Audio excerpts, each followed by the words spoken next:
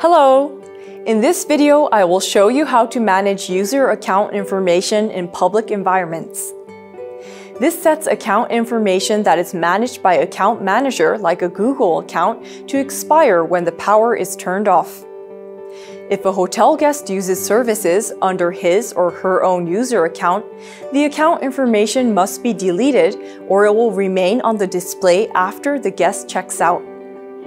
By using this feature, guests can use the internet service from the display without worrying about their account information remaining on the display after they have left.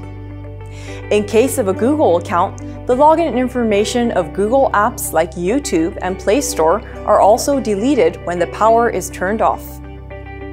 In Pro Settings, select this function. Select the option Normal. This is the default setting. The account information is not expired when the power is turned off. When the TV turns off, the account information expires when the power is turned off. In case of a Google account, the login information of Google apps like YouTube and Play Store are also deleted when the power is turned off. Account information that can be deleted using this setting is stored in the Account Manager in the device's settings like a Google account.